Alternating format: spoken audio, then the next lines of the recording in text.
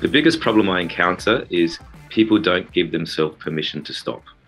People don't give themselves permission to pause.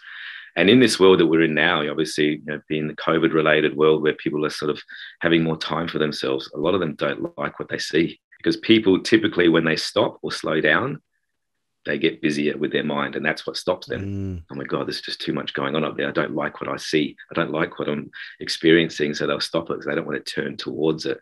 And when they stop, the ugliness can sometimes seep up. Exactly. And because then they get more anxious about it. It's not working. It's not working. Yes. And then they get anxious about thinking. So they're trying not to think. And then it's just, we can't stop thinking. Our minds, that's what they do. They think, just like the eyes see, just like the ears hear. That's what the mind does. It thinks, but it's just about observing your thoughts without judgment. And in this, situation we're now, there's a lot of negative thoughts. There's a lot of what if thoughts. What if this keeps going? What if? And we can get caught up in our thoughts.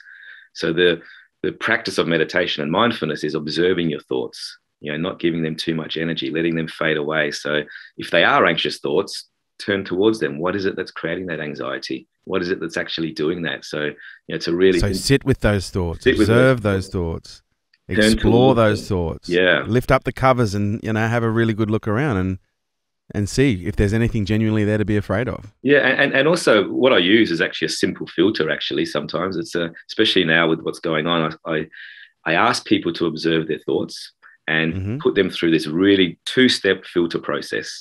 So if you're having a negative thought or an uncertain thought or an anxious thought and it's starting to occupy your mind, the first question I ask that thought, so you're turning towards your thought, you're asking it a question, is it true? Is it real? Is it a fact?